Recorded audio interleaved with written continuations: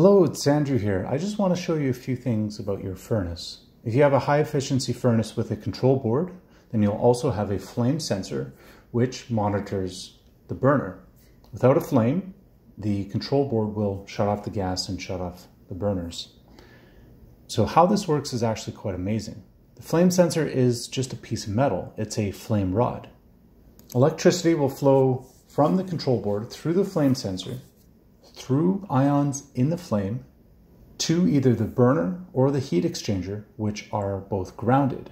This current is completed through ground. Without a flame, the circuit is not completed. This is why carbon buildup on the flame sensor, a dirty burner or heat exchanger, can prevent this circuit from being completed. Now, for more furnace troubleshooting and repair videos, check out the link in the description below.